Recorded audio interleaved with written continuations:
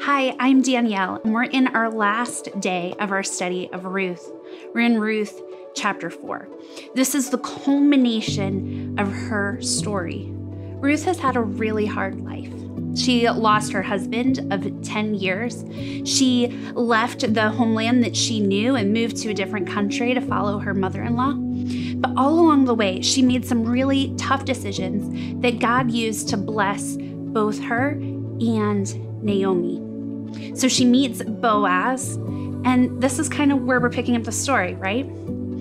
Boaz did the right thing. Even though he loved Ruth, he was in search of who her kinsman redeemer was. Now, this is a practice that we don't really have today, but Boaz knew that there was a closer relative in relation to Naomi that would be in line before him.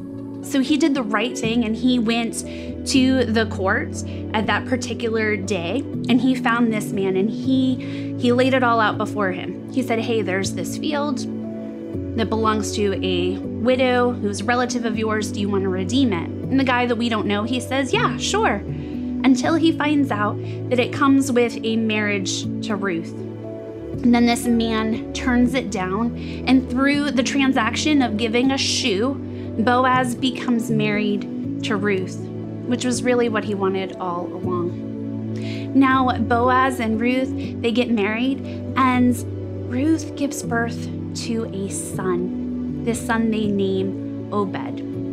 Now, when we look at genealogy, genealogy is so important. Maybe you've even done some research on your own genealogy to find out who your great-grandparents were, or maybe even farther down the line. Well, we get to have a really unique bird's eye view as to where Obed's genealogy goes. Then Naomi took the child, laid him in her lap, and cared for him. The women living there said, Naomi has a son, and they named him Obed. He was the father of Jesse, the father of David.